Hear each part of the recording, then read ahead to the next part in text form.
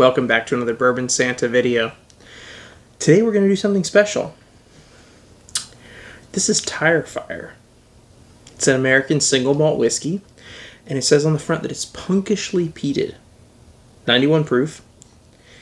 And it's made by the ASW Distillery in Atlanta, Georgia. Distilled and bottled by them. So they're actually making it. 45 ppm. That's how peaty the Scottish malt is that we use to make Tire Fire. It's daring, it's aggressive, it's a beast.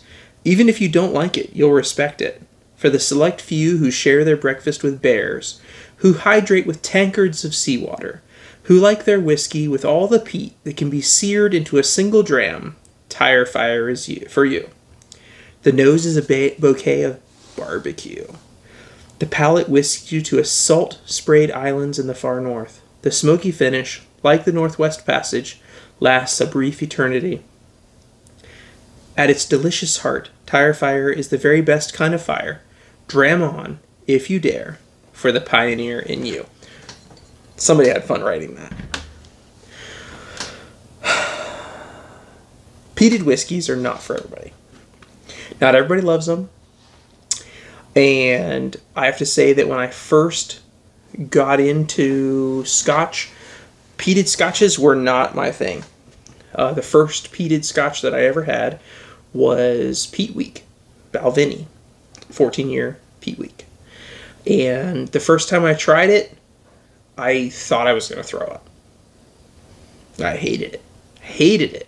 But I couldn't stop thinking about it for weeks.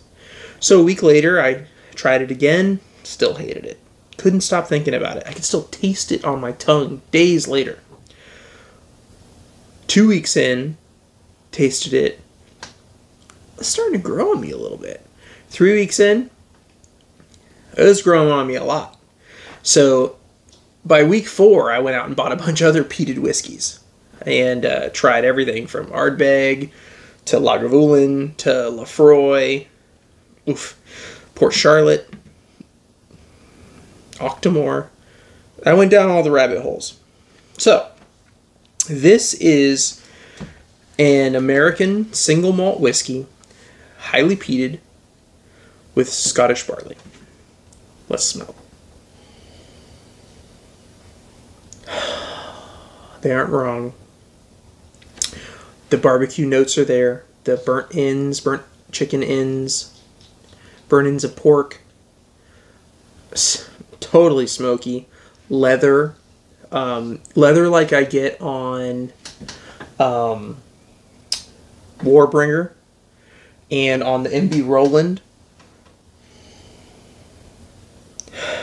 A little bit of that Tire Fire. There's a little bit of a burnt rubber note. It's funny that they named it that. I love it. As soon as I saw this bottle at Total Wine the other day, I had to grab it. As soon as I saw Tire Fire, I gotta know what that tastes like. So I grabbed it.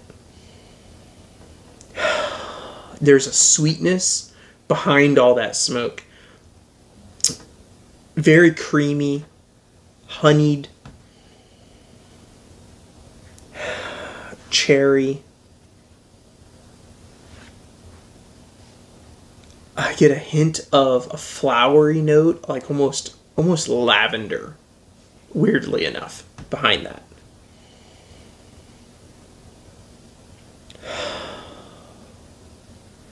Crusty burnt bread.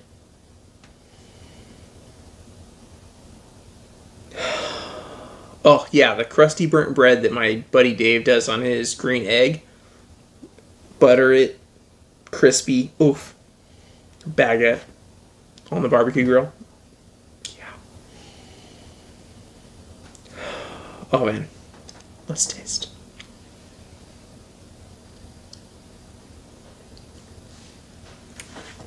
Oh.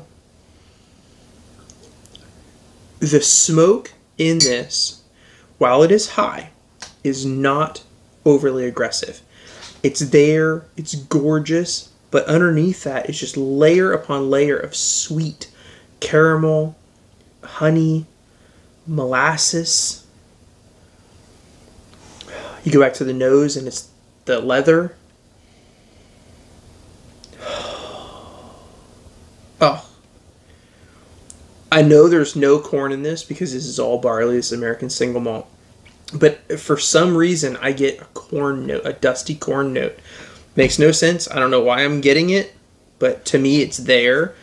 I know there's no corn in this bottle, but still.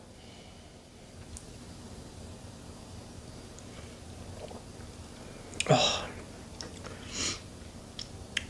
That is just lovely. If you like smoke, it's so weird. I know this is an American single malt. I know this is made with Scottish barley, but this hits me like a smoked bourbon. It totally is giving me all the flavors of smoked bourbon. If you put this in a lineup with MB Roland and Warbringer, two bourbons, smoked bourbons, you wouldn't think this was out of place. Maybe I need to do that. Maybe I should do that. Taste them against each other. But my recollection of those two, I would not expect this to be out of the same genre.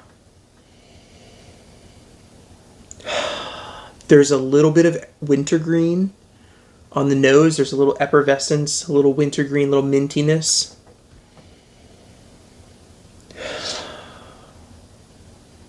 Like you ate barbecue and then popped in a breath mint. A wintergreen breath mint. Wintergreen Lifesaver or whatever. It's not as strong as Altoids. It's more like Lifesaver. Not Lifesaver. Yeah, Lifesaver. A wintergreen Lifesaver.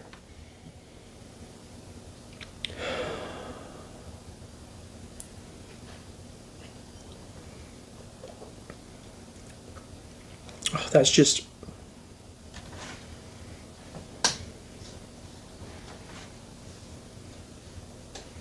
That's just gorgeous to drink. Oh, man.